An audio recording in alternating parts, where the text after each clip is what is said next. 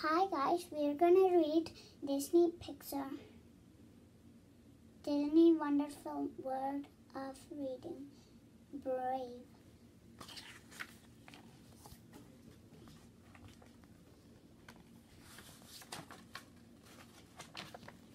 Story illustrated by the Disney storybook artist.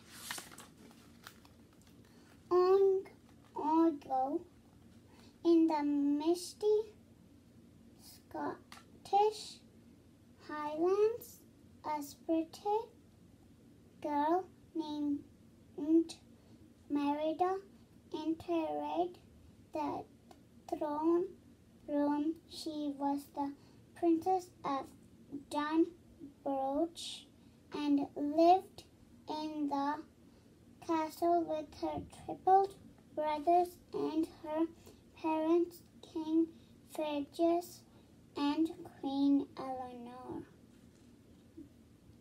But in her mother's eyes, Merida wasn't a proper princess.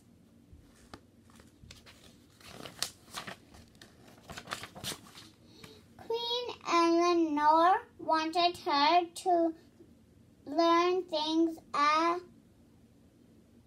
princess should know, but Merida was easily distracted. The princess was far happier in the forest on her horse, Anagos, shooting arrows that always hit their target. One night, a letter arrived at the queen's invitation. 3 clans were bringing suitors to compete for the right to marry the princess. Merida was horrified. I won't go throughout with it, she shouted. Later, Eleanor tried explaining that the marriage would keep peace among the clans. She told Merida a story of a kingdom divided among 4 brothers when one selfish prince split from the other. The kingdom fell into ruin. Merida didn't care about made up old stories, legends, or lessons. The queen warned they ring with throughout. Soon the clans arrived. The firstborn of each clan would compete for the hand of the princess. It was Merida's duty to choose the game. I chose archery, she announced. The 3 contests tried their luck. The first 2 missed the bully's eye, but their third contestant hit it perfectly. Then a 4th contest appeared. I am Merida, firstborn this egg and dant of clan Dunbroch. This laird, the princess and I will be shooting for my own hand. Clap Flap, flap. Merida hit all three bullies' eyes, splitting the last arrow in two. Queen Eleanor was furious, worried that Merida's actions could destroy the peace among the clans.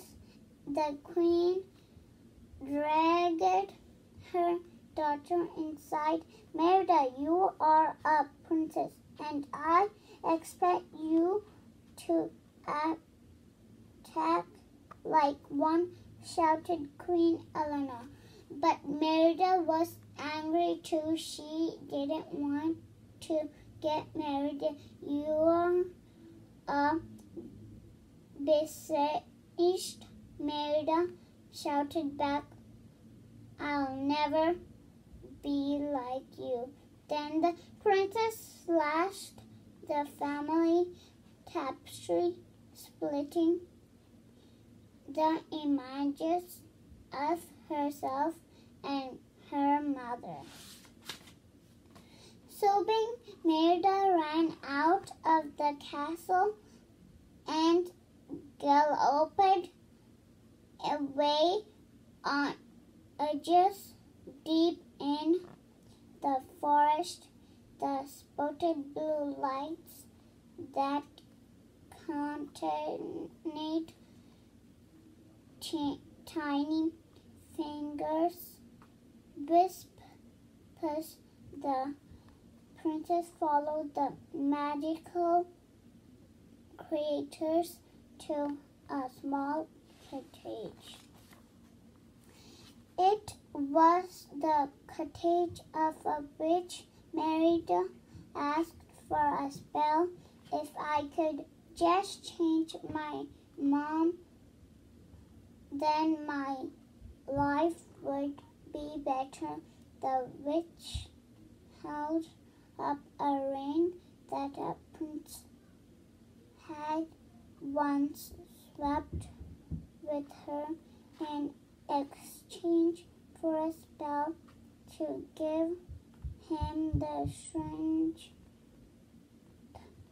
of 10 men. He was forever changed. The witch warned Merida. That was exactly what Merida wanted.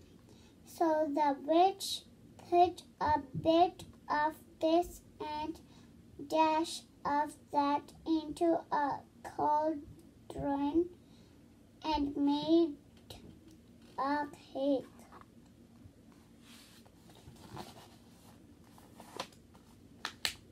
By the time Merida returned, her father was entering the clans inside the castle. In the kitchen, Merida convinced her mother to try a bite of the spell cake. Forward, only felt dizzy, so Merida helped her mother upstairs. The princess wondered if the spell was working.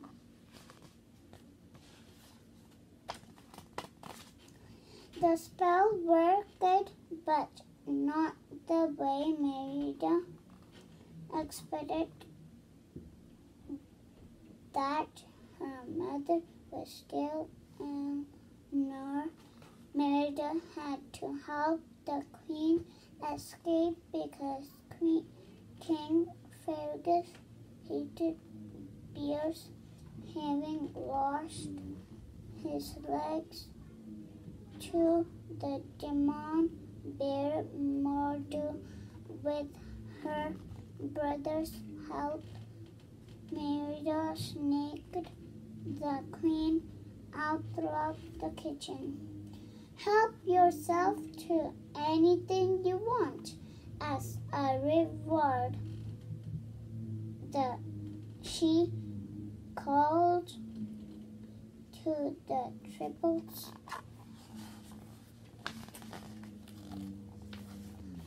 The queen and the princess returned to the cottage, but the witch had left. Instead, Merida found a message. Fat, be changed. Look inside, mend. The blind turned by. The princess didn't know what it meant, but the message also said that she had only until the second sunrise to change her mother back, or the spell would be permitted. That night they slept in the forest. In the morning, Merida showed the queen how to fish for the first time in a long time. The two had fun together.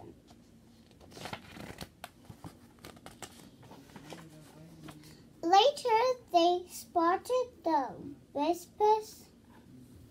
The creatures led them to enchant